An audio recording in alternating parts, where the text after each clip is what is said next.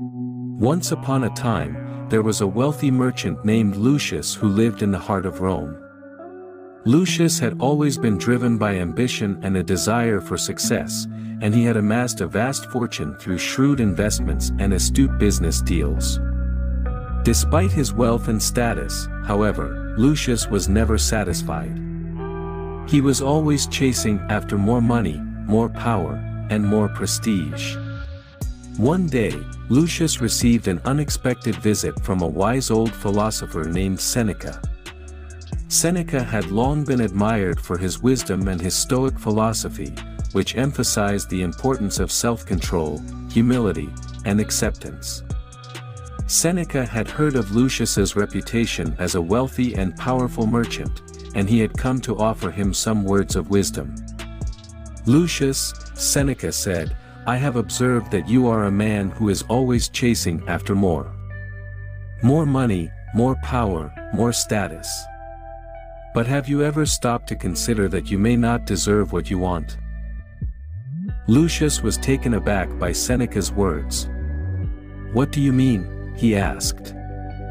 "I mean," Seneca replied, "that it is easy to want things. It is easy to desire wealth and status and power. But these things are not inherently valuable in and of themselves. They do not make you a better person. And if you do not deserve them, then they will never bring you true happiness or fulfillment." Lucius pondered Seneca's words for a long time. He realized that he had been pursuing wealth and status for their own sake, rather than for any deeper purpose or meaning. He also realized that he had been neglecting his relationships and his own personal growth in the pursuit of material success. With Seneca's guidance, Lucius began to adopt a more Stoic perspective on life. He focused on cultivating virtues such as wisdom, courage, and humility, rather than on accumulating wealth and power. He also began to appreciate the simple pleasures in life, such as spending time with loved ones, enjoying nature, and engaging in acts of kindness and generosity. In time, Lucius discovered that he had become a happier and more fulfilled person. He no longer felt the constant pressure to accumulate more and more wealth and status.